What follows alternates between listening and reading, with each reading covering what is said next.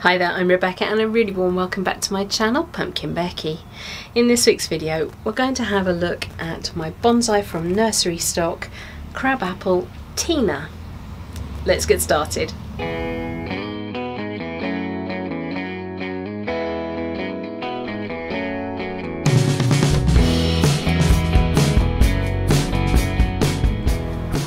So I bought this tree back in November, I think, of 2020. Might have been a little bit earlier than that. That was when I went down to see my dad in Southampton. I didn't do anything to it until March of 2021. This, which actually was a lot bigger, but I couldn't get it in the car. This was meant to be £35, which already, that's a pretty good price.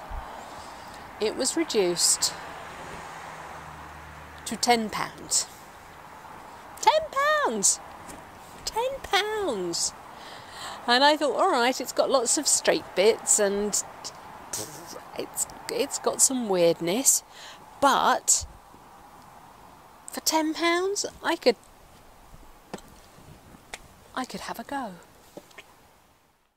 And the basic work then was just to take it out of its pot, have a look at the roots, work out where the best sort of ground plane would be, where the roots began to flare without losing any of the trunk girth,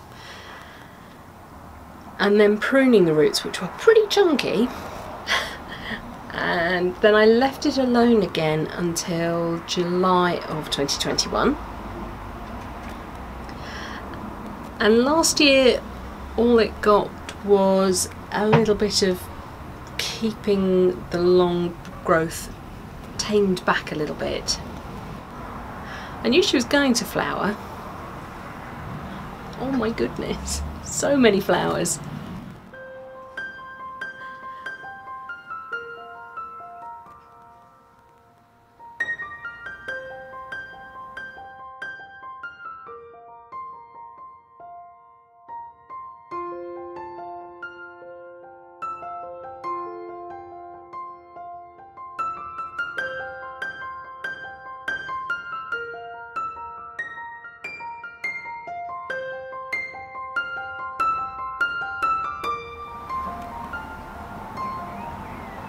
And such a beautiful soft scent.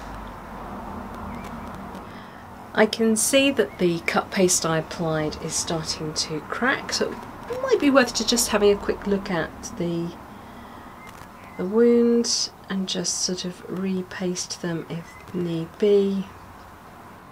But I don't think I want to do anything else to it today.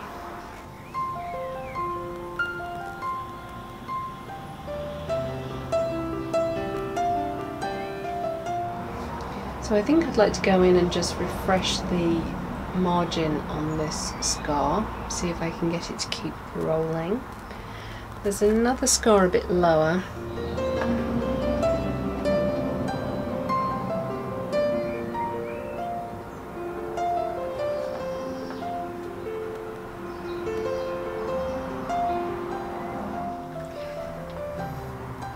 Yeah, so it looks like the callus has stopped rolling. I have got myself some carving tools, which I admit I don't know how to use. Ooh. But I'm going to give them a try. So we're just trying to get back to that nice bright green cambial layer, which is where the callus is going to roll from.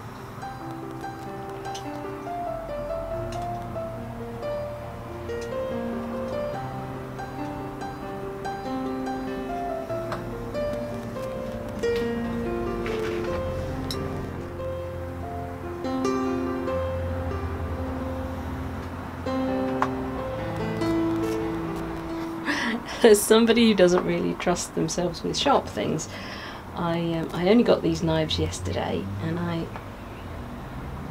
just do want to be a little bit cautious with them. It said they were sharpened, but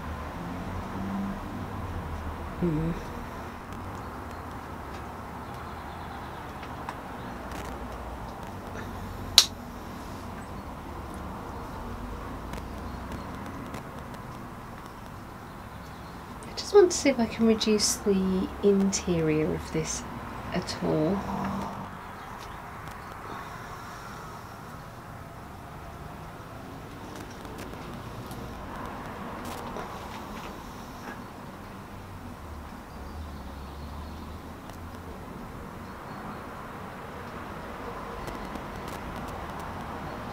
Just going to put some cut paste on there just to allow it to continue to heal, and then we'll try and come up and look at the other one.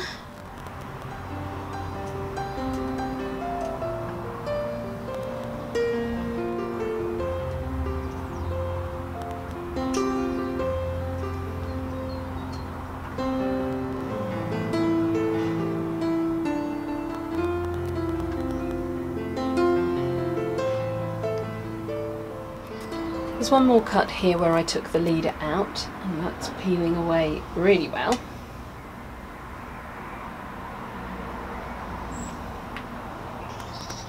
You don't have to take wood paste off.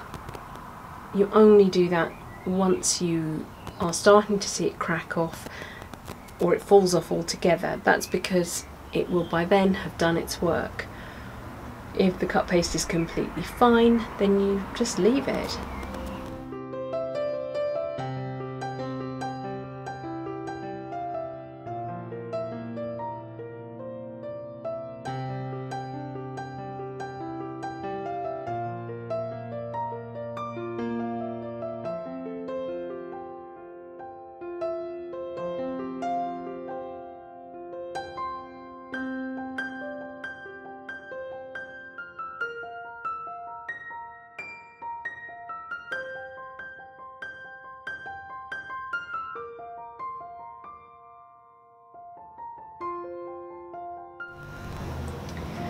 So you can see the bright green that I'm exposing here, that is the cambium, and that is the bit that is going to form tissue over the top of this.